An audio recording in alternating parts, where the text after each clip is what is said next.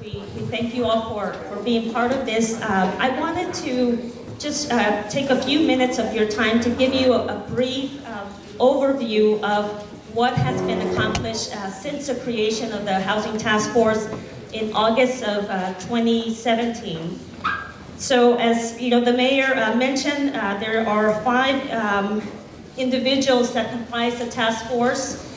Jim Bailey, Maria Antonieta Mediosabal, Gene Dawson Jr., and Noah Garcia. We have created a process that enables us to have public meetings every other week where information is presented to the task force that will inform our policy priorities. And these public meetings are also a great opportunity to hear directly from community. And so this is not the first community meeting that we're having. This is the first large-scale community and public meeting. But throughout the course of our process, we have been hearing directly from many of you that are here today and others that couldn't be with us. And I wanted to just emphasize that the community engagement piece is really critical to the success of our task force. We can look at data, we can look at history, we can look at best practices, but if our recommendations don't reflect what is happening on the ground, then I don't think that those recommendations will be really based on reality. And so that's why we're all gathered today.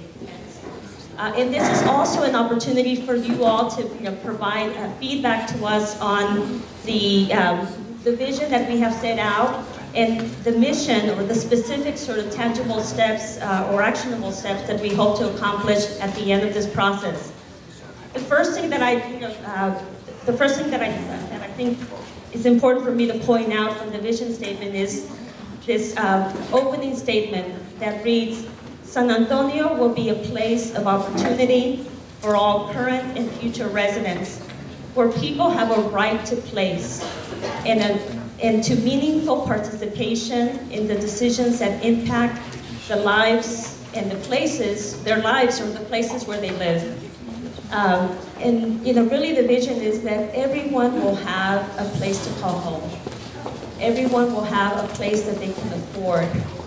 When we talk about housing affordability or affordable housing, I think it's important, for us to be reminded of what does that mean.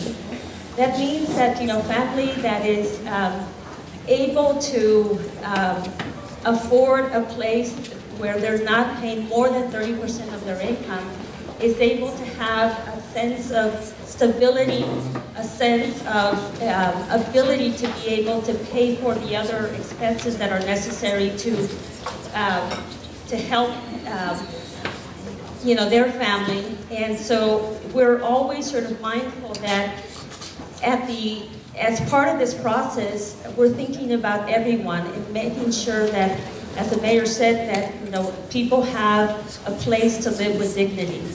And so that is the vision that we have set out for ourselves.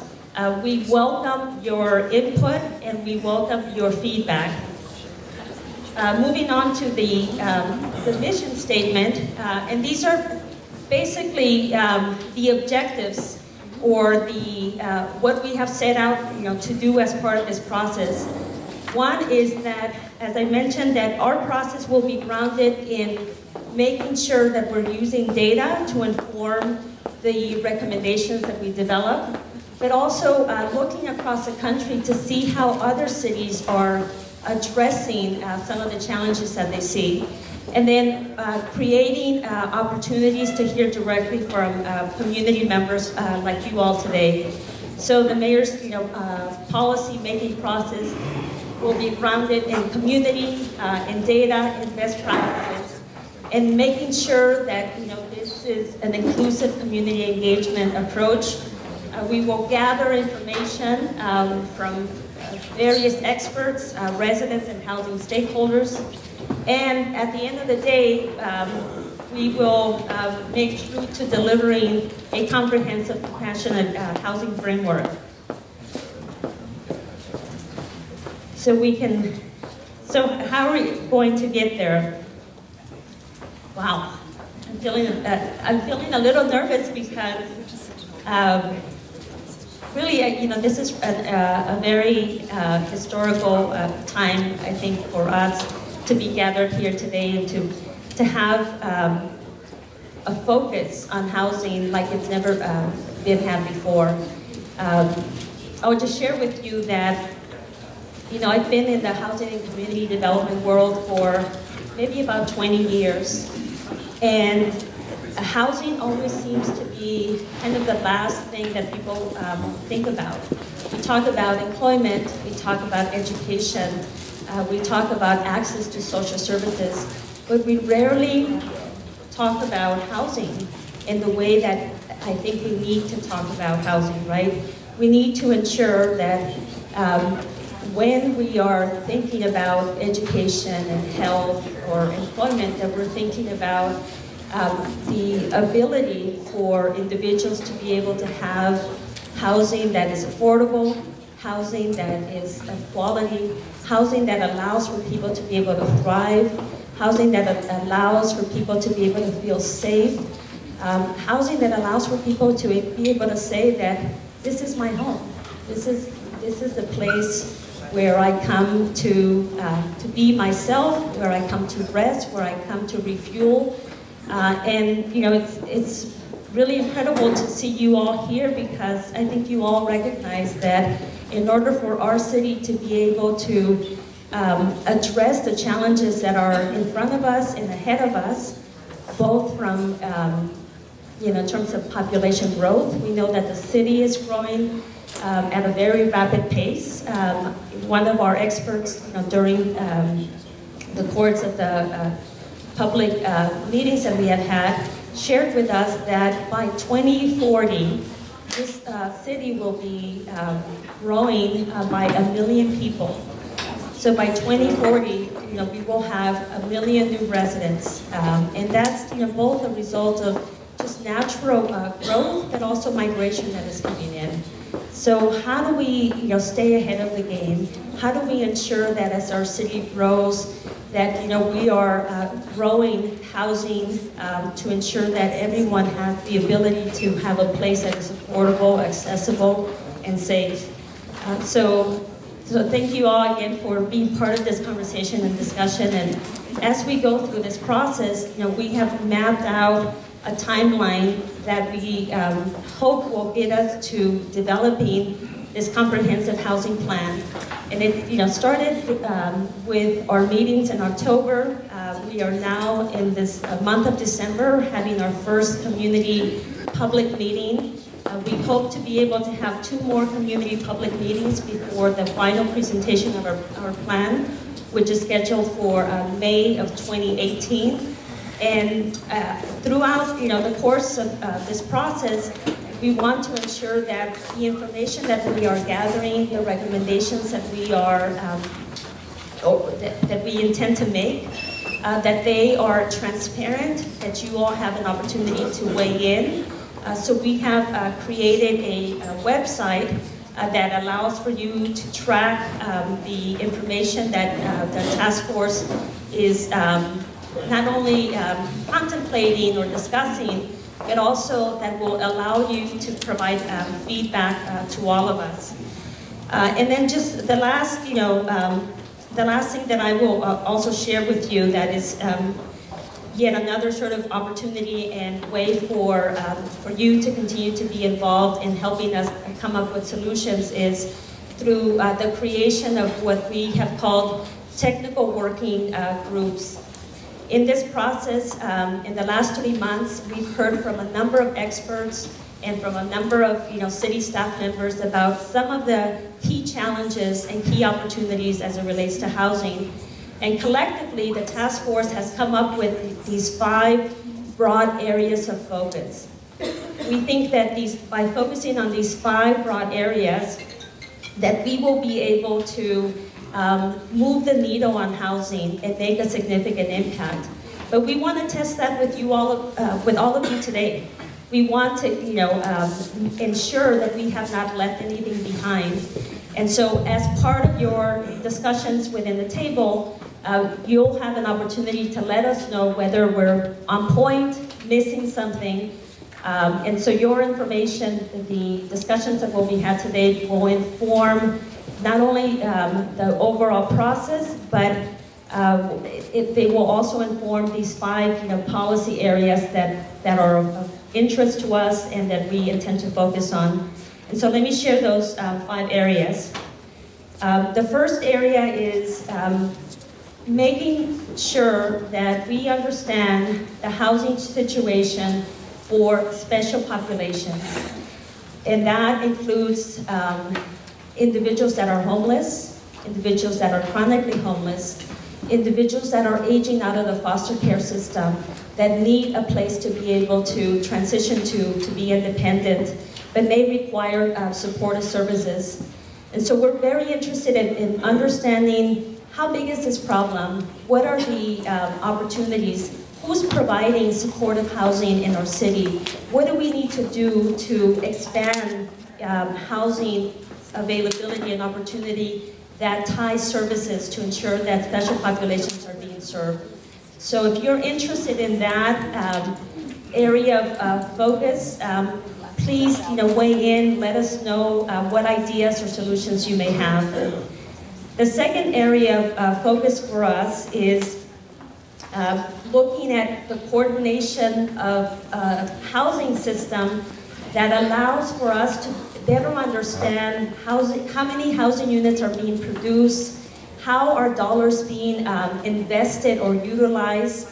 Are we maximizing, do we have an effective way of making sure that the dollars that are coming in, private dollars, federal dollars, state dollars, that those dollars are truly aligned to producing the maximum number of units.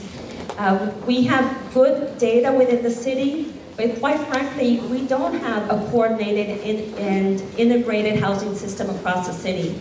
It's hard to go to one place to figure out, how many units are we producing for families that make below $20,000 a year? Or how many units are available for individuals that want to buy their first house? And what does it take? Who's producing housing? Who's providing housing counseling? We don't have that information in one place.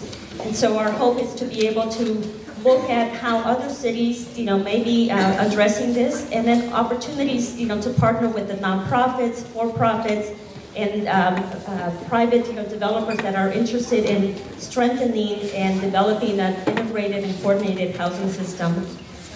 The third area of focus is looking at financing or funding sources that are available to create and to further or expand affordable housing opportunities. And this is not just looking at funding sources from across the federal and state government, but also looking at some of the creative things that are happening in communities where small scale investment is occurring, and there are some innovative and creative ways of bringing in dollars to make that happen. And as an example, I'll share with you that we're very interested in better understanding the pilot housing program that has been developed by Councilwoman Shirley Gonzalez in District 5. We think it's a very innovative way of bringing community developers, the university, and the nonprofits together to address housing availability, housing rehab, and also homeownership opportunities. So that's the third area of focus for us. The fourth area of focus, or the themes that have emerged, is that we cannot produce enough housing simply by thinking about public dollars. There's not enough funding that is coming in to be able to address the large demand and need. And as many of you know, or those that have been tracking the federal budget, there's plans to continue to cut those dollars even more, from public housing to Section 8 and home and CDBG. And so we have to think about the private sector and the opportunities to bring in private sector, private development. And so we recognize that there's a tremendous opportunity for private developers to come in, but we also recognize that there are some barriers, right, that need to be addressed in order to facilitate further development, and that there are also some priorities that need to be made at a community level to ensure that we're mitigating the impact that this has to communities. So that's our fifth area of focus. Our fifth area of focus is ensuring that we understand issues of displacement, issues of gentrification, the impact that development is having in communities. How do we protect the character and the history of neighborhoods while also recognizing that there are residents that are looking for housing and are moving into neighborhoods? I don't think we have had a very focused, honest conversation about this issue as a community, and this is our opportunity to be able to have that and to hopefully be more proactive. In some communities across the country, they are so far to the other end that it's so difficult to rescue neighborhoods, right? From LA to New York to San Francisco to Portland, right? There are some communities that were not proactive, that did not address this early on. And I think for us, here in San Antonio, we recognize that there are some neighborhoods that are being impacted by this, and we know that is affecting residents and the fabric of community. But I also believe that it is not that we are in time to be able to address it in a way that is thoughtful, in a way that allows for us to have a balance both in terms of protecting neighborhoods, but also a balance in terms of providing opportunity for new residents that are coming in. So those are the five sort of big themes that have emerged in the last 3 months. Those are the 5 areas of focus that the task force is grappling with. As I mentioned, we don't know everything. We may be missing some things. We are looking, to hear directly from you all in terms of, are these the 5 areas that are the most critical? Are we missing something? As you think about these 5 areas, is there something there that I didn't mention, or that you all think is really important that the task force considers? So the opportunity to have that level of input will be while you're having the table discussions, but also at the end of the meeting, there is a comment card that each of you will receive, and you'll be able to provide us that level of feedback. And so I think I've talked enough, and I thank you all so much again for being here. We are going to go ahead and kick off today's public meeting with a panel presentation. As I mentioned, we want to ensure that this process is informed by what's happening on the ground, and so Linda Jimenez from Jimenez and Associates, who I did not recognize early on, but Linda Jimenez from Jimenez and Associates and her entire team, thank you for organizing all of this, and thank you for staying true to the vision that the task force has as it relates to having this community engagement process that was grounded in stories and the experiences that people have. And so I'd like to go ahead and introduce Linda Jimenez to introduce our first panel conversation before we begin the conversations at the table. Thank you.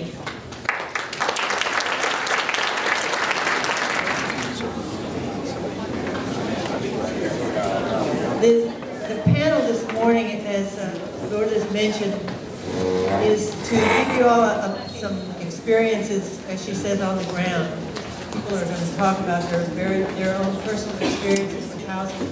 Some of them have been relatively successful, others have been really struggling. It just really depends on, and we have a fairly good range of experiences, I think. what we wanted to do with this panel was to introduce the ideas, some of the range of experiences, because I know that a lot of you all here have had a lot of experiences with housing. And so we kind of wanted just to begin to talk about what this might be.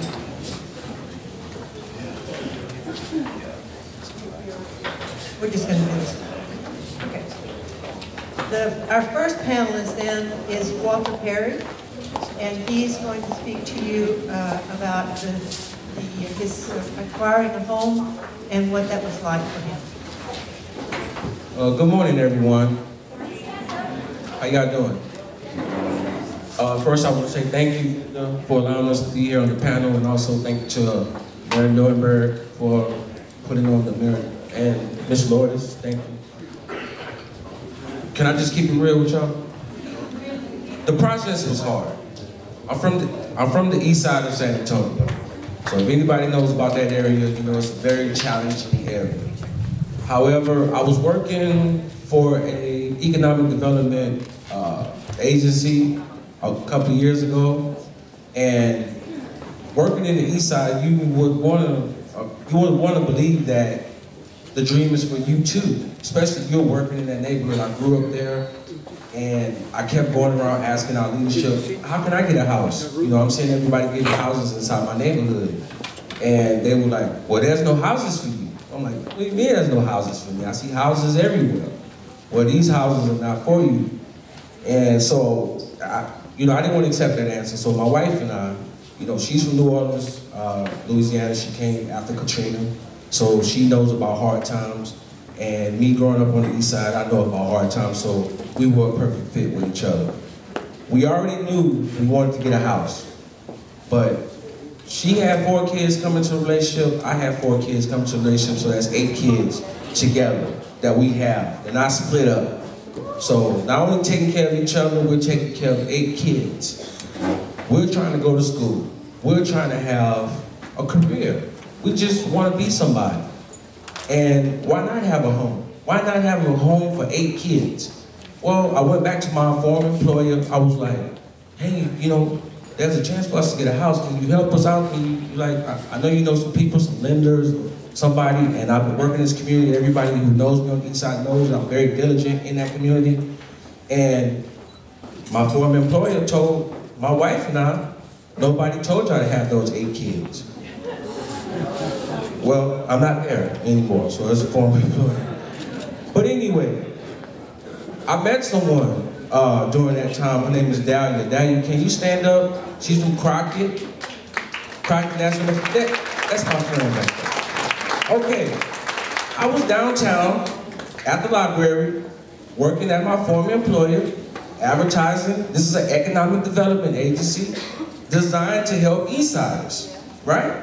So I'm representing this company, saying that we're gonna help you, but at the same time, I'm not being helped. So after I got done, Dahlia walked up to me. I didn't know who she was. She said, I have $2 million I need to give away. Do you want a house? I was like, yeah, I want a house. I was like, who are you? So we got to talking, and she was like, look, I can help you get a house. I can show you everything you do, but you need to do exactly what I'm telling you to do. And I went home and I told my wife, and she talked to Dahlia, and she was like, yeah, let's do it.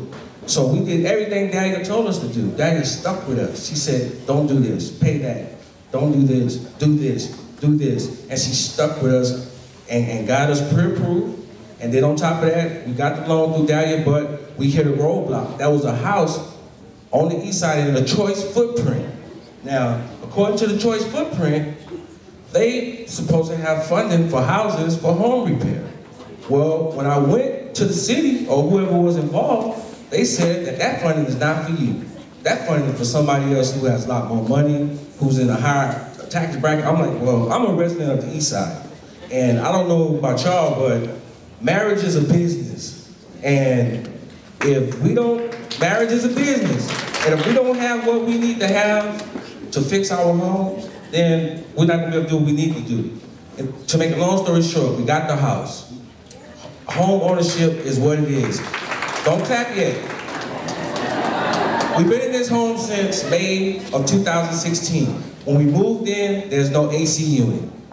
We've been living in the cold, living in the heat right now. So we don't even have an AC unit or a heat unit in our house. So we're investors just like a business is. And before I close, I just want to say one more thing. The power of home ownership. For somebody who came who's renting his whole life, watching my grandma pay rent, watching my mama pay rent, I never seen anybody pay a mortgage. And for me to go pay a mortgage, it not only compelled me to look at my son and feel like I was worth something, but it compelled me to get back into college. And right now, I'm getting ready to graduate with my business degree because Dahlia inspired me to want to be somebody. So I just want to tell everybody before I close, no matter what your income is, if you have somebody that's very important to you, stick by them and just keep pushing, and God is going to bless you. Thank you.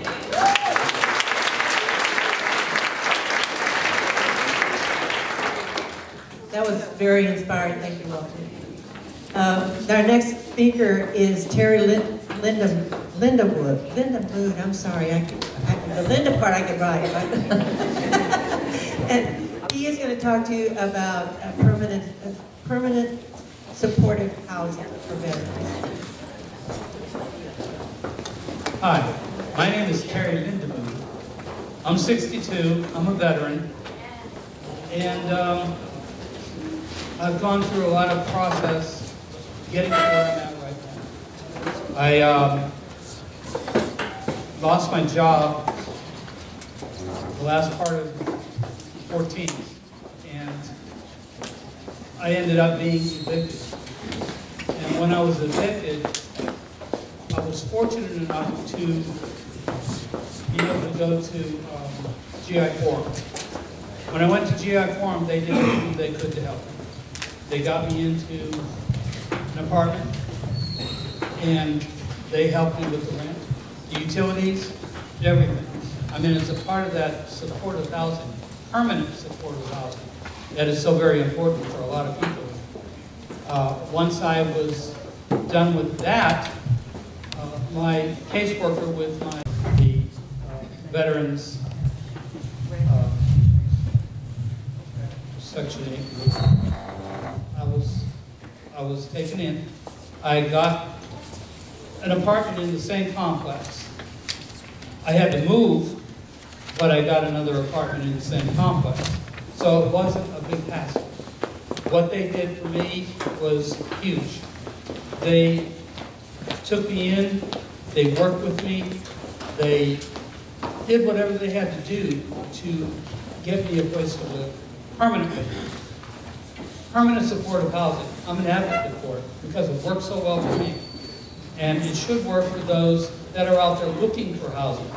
I mean, there are a lot of homeless people out there that are looking for a place to live, and they don't know what the process is to get through that. So they need people to reach out, or they need to reach out as well. Because I'm an advocate for this. It works. And I'm proof that it works. And I'm happy where I'm at, I'm happy where I live, I'm comfortable. It's good for me. It became very good for me. And I'm a lot happier than what I was. So,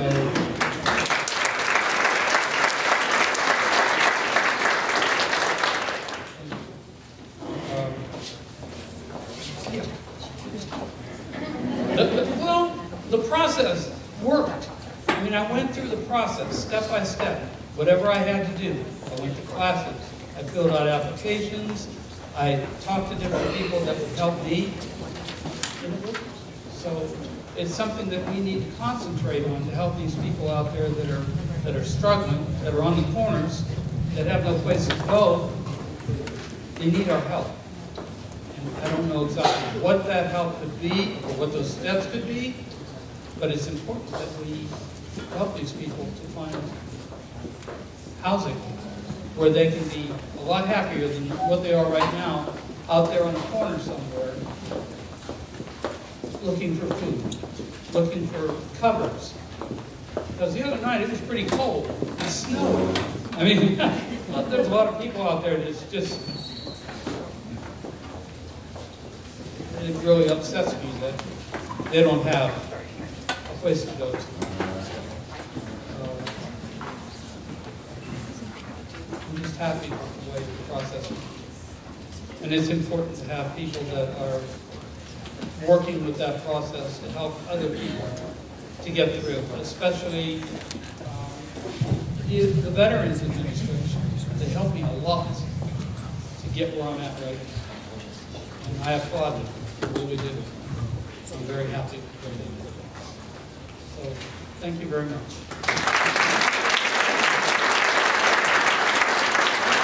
Thank you, Barry. Appreciate that. Next is Crystal Rodriguez, who's going to talk about, she was in Section 8 housing and her experiences with that in a special program that SAHA has. Hi, Crystal Rodriguez. I got to housing in 2012, working from McAllen, Texas. I was going through a bad situation there. I came over with 4 kids. And I got into housing, and they have a lot of programs that I felt that I should try out. Of course, housing, everybody's needs. It was on my bucket list. I never thought I could get it, especially by myself with 4 kids. So I got into housing. I got a nice home. I went through the programs. They have a lot of programs. School, I went to college. I went to college. I went to school. I went to this program. I did everything they told me, all the classes and everything. I got an internship with a very good company, it's University Dec. I actually got a job there right now. Now I'm making good money, thank God, with my 4 children. I got to another program, called the SS program, self-sufficient program. I was there 5 years. I did everything they told me. The other day, they gave me a check. Thought I won the lottery.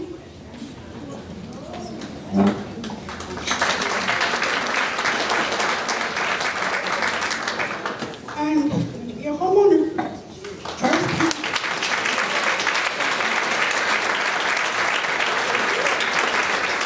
Sorry. My daughter, she's 21 in February. She's going to get her bachelor's degree.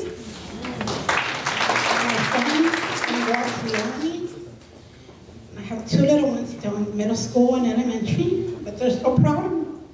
And I'm excited. The housing program works. Just stick to it. They have a lot of programs. Just be consistent and get informed of all the programs, the benefits they have. Just search. It's a good opportunity for me. Just very excited. Gonna have a brand new home. Thank you, Crystal.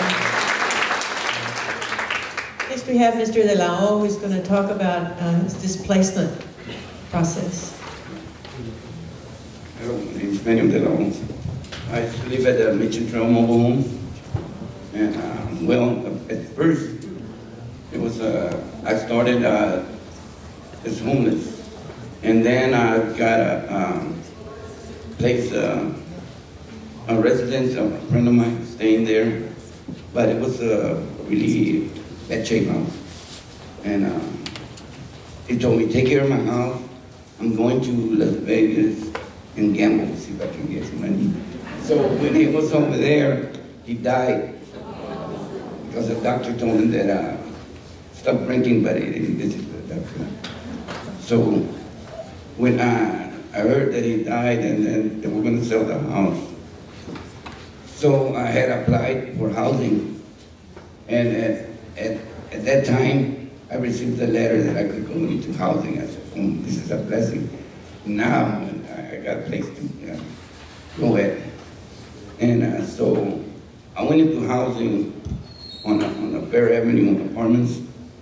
I was there, living there for about 5 years. And then, because I'm a veteran, I'm a Vietnam veteran. And so I applied for different cases that I have. And, so they stepped up my check.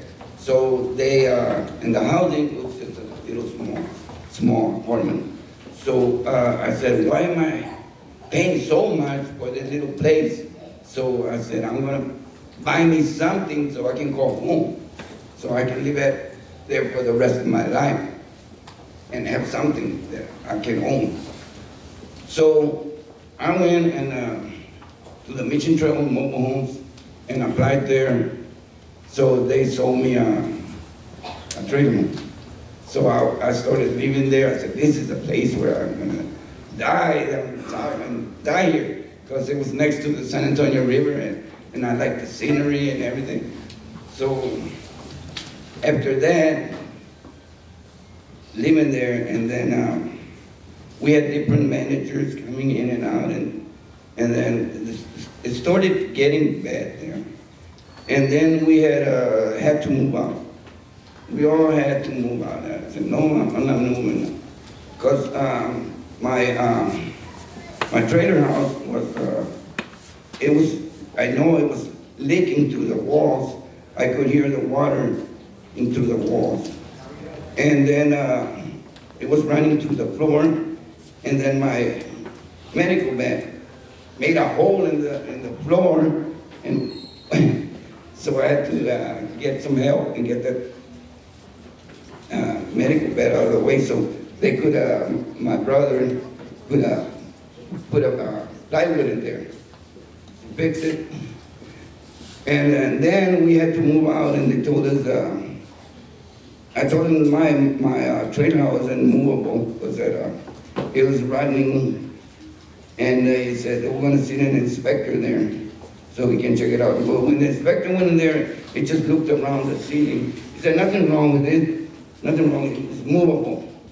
I said, it's not movable, it's gonna fall apart. And so, so I stayed there. I was one of the last ones to move from there. I didn't want to move. So, and then I had to go to the hospital. I got pneumonia. And then after that, when I came out, one of the representatives of the man who bought the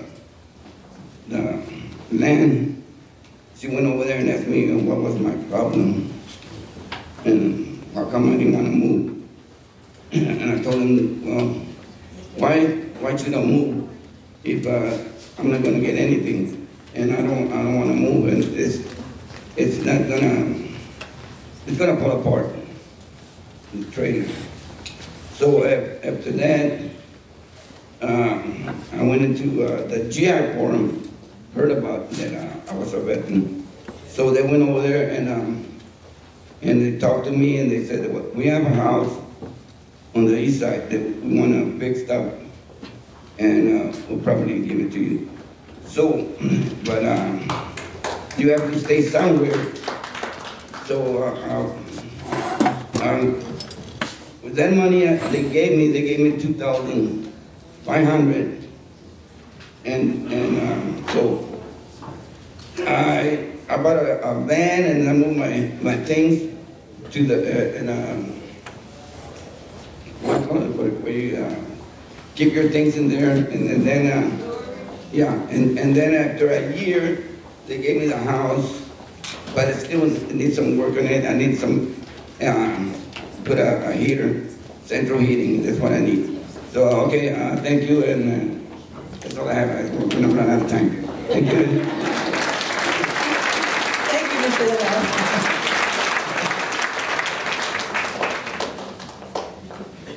Our next speaker is Christian Reed Agba.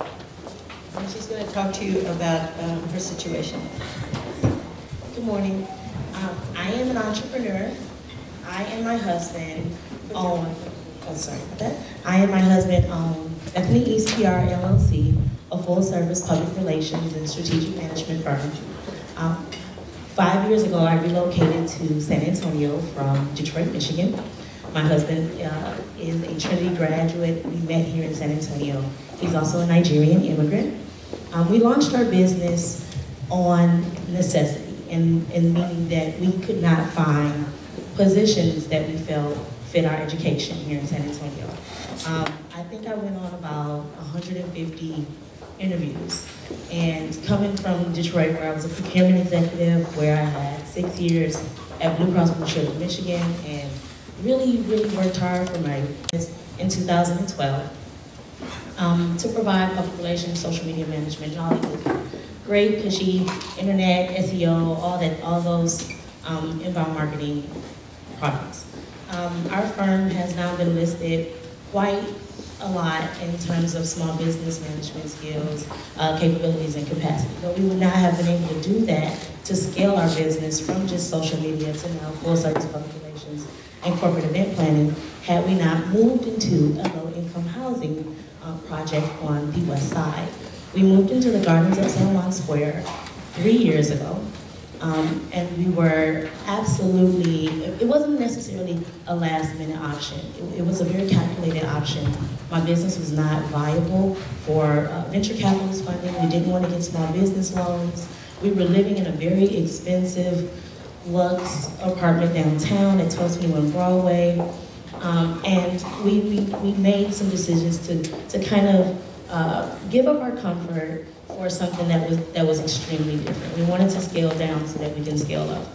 It just so happens that the apartment that we were moving to will be twice the size and half the rent from our $1,500 a month studio apartment at 1221. We moved into a 972 square foot condo on Zarzamora. And we only paid about a little less than $700 a month. We were able to hire 6 employees. We do about $125,000 in small business vendor sales. So we actually put money back into our area community. We hire small businesses from our area. So our florists, our caterers, our drivers if we're renting cars, all of that comes from our immediate area. We push that money right back into small businesses. We have been, of course, blessed to renew our lease once again, and now we are saving up for, preferably in planning, infill development to happen right on the west side. So we're scaling, we're networking, and we're building within our community. And so when we were introduced to the Saha property, of course it was shared that we would have to fall between different lines, different guidelines of our income. And you know, every entrepreneur is poor, so that was easy. And then at the same time, we would have to work along some sort of economic development program. So we like work alongside WDC, the West Side Development Corp, to create some marketing collateral. We're friends with Live Fund, so we also work alongside Live Fund to create some collateral to hopefully engage some audience members to think of live work units and what a live work unit can provide an entrepreneur.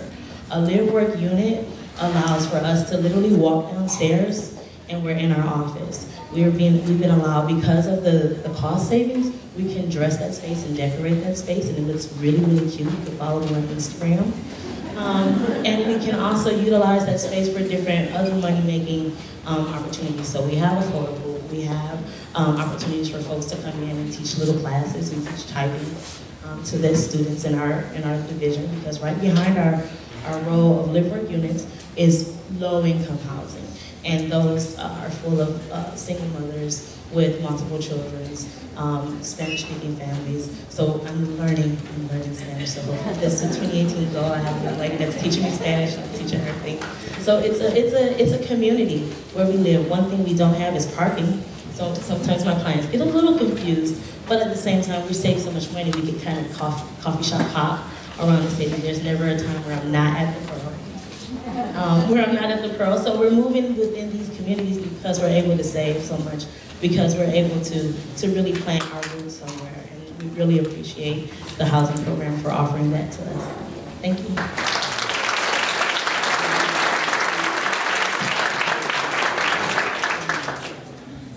Thank you so much to all of you as the panelists. This was really, to me, it was very moving hearing you all talk. It's interesting to see what some of the commonalities were, the struggles that you all have had to try and get housing, but because of the benefits of the housing and the things that you can see that you can get when you actually get your housing, you're willing to do the things that you need to do. and that there are a lot of programs and services available. And the other thing that I noticed that was interesting is that every one of them said they did what they were told to do by the programs. And that's a big help also. And the one thing that I think is a little bit different with this panel is that the lived work experience. You know, I think a lot of times we don't think about that with housing, but that's really another whole nother aspect of housing that we need to think about. And it's clear that good housing is a huge benefit for people in so many different ways that a lot of times we sort of take for granted because maybe we're in housing and we just are used to it, you know. So anyway, I want to thank all of you for being here today and sharing your experience. Some of you I know are going to stay, and some of you need to leave, and I really appreciate the fact that you took the time to come here and share your experience, and wish you the best of luck with everything that you do.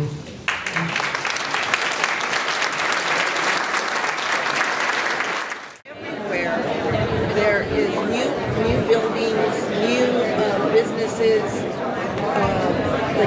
The traffic is, you know, if anybody were to get sick during or have an emergency during the traffic time, they wouldn't, nobody was able to get in and out, you know. So that's, you know, that's one of the main complaints of traffic. But other than that, and I saw that the housing that they're building is like things that they build like from one day to the next. So you can tell that it's not, I mean, it looks like quality housing on the outside, but because they build it so quickly, and you have people, it's nothing is planned. Nothing is planned.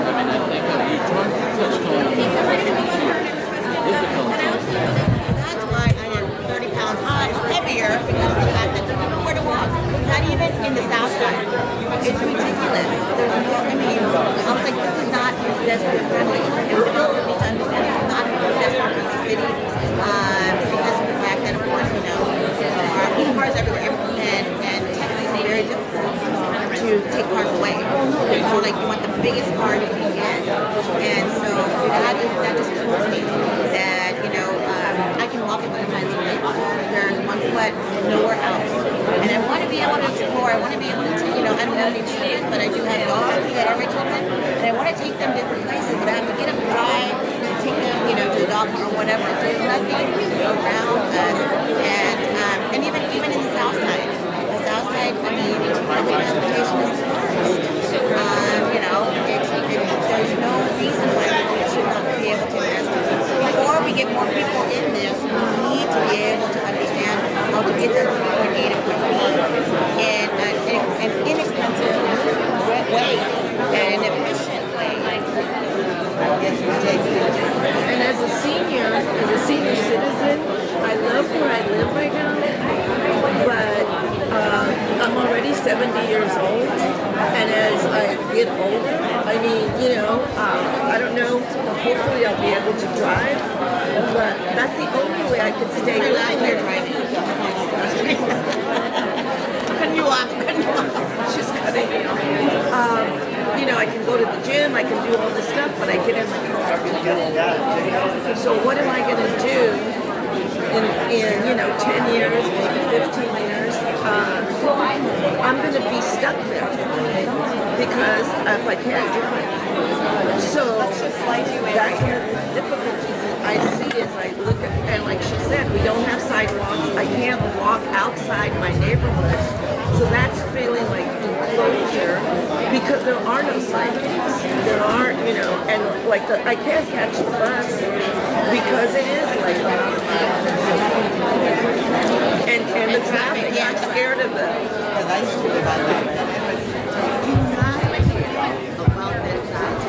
And nobody is making sure that they are regulating these businesses. Whatever they want to do, they're setting up, they're making money, they talk crazy to the people. And listen, you have crime just like, you know, anybody else. But because it's like that, they feel like that's your problem. You're treated like that. No, it's not. When you took this office, you said this is what you were going to do. That became your issue. You know, it's chewing out schools. I had to pull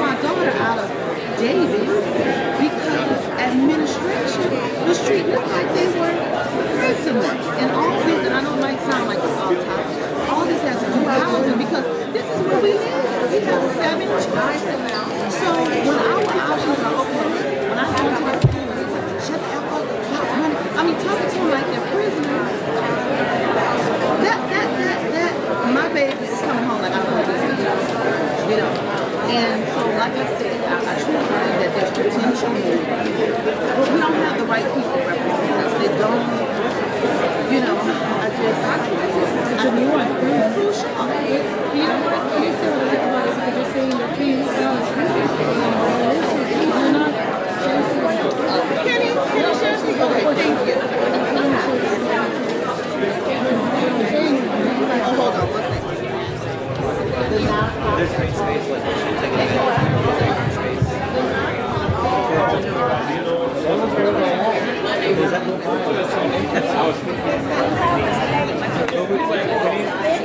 Excuse me. They give you only if you promise to housing, not single family. Only that I can do an inventory.